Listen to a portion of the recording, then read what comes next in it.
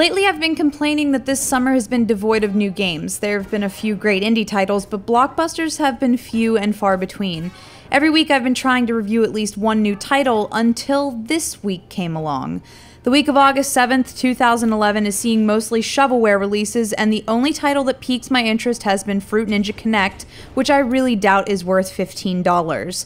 So I decided to save everyone out there a few bucks and focus completely on free-to-play games for the week.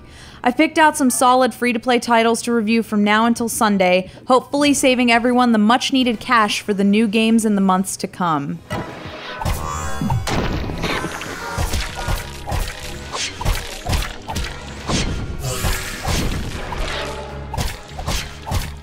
First on the list is a game that Steam consistently nags me to play, even offering me a free TF2 helmet for getting a specific achievement. Spiral Knights is an MMORPG for really anyone. I feel like my mom could pick up this game and have a general idea of what's going on. Using characters that are highly reminiscent of Crystal Chronicles, the art style is very well done and cohesive. As a matter of fact, this game is even set up like Crystal Chronicles with a familiar top-down third-person view. When you start up Spiral Knights, you create a character using very few customization options, but there's a ton of equipment to find in-game and utilize. Since I'm new to this, my character has the stock weapons and nothing else. You can find new gear by fighting your way through dungeons and purchasing them off of vendors in the hub world called Haven. Spiral Knights is very accessible. For someone who hasn't picked up an MMORPG since Asheron's Call and Diablo 2, it was incredibly simple for me to dive right into this title and have a decent grasp of what I needed to do and manage to stay alive while doing it. When you select a tier of dungeons to explore, you'll be partnered with up to 3 other players, friends or random strangers, and battle your way to elevators which take you further into the dungeon.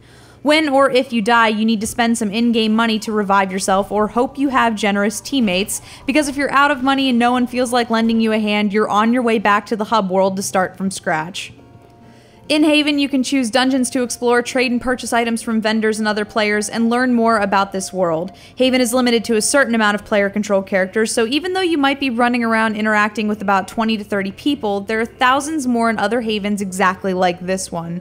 It's a little parallel universe-y, but the large amount of Haven servers out there is a testament to the massive amount of players who frequent this title.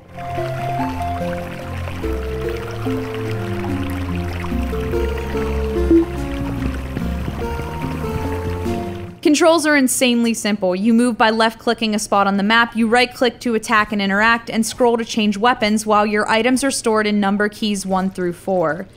As far as free-to-play games go, this one is robust and offers quite a bit of gameplay. Developer 3 Rings boasts the ever-changing atmosphere of the game and explains the dungeon levels are cycled in real time. Playing through these dungeons solo can be fun, but it's just better with a friend. And with this game being free-to-play, literally any of your friends on Steam already have this game. If you have enough friends to make it worthwhile, you can drop some in-game cash and create your own guild.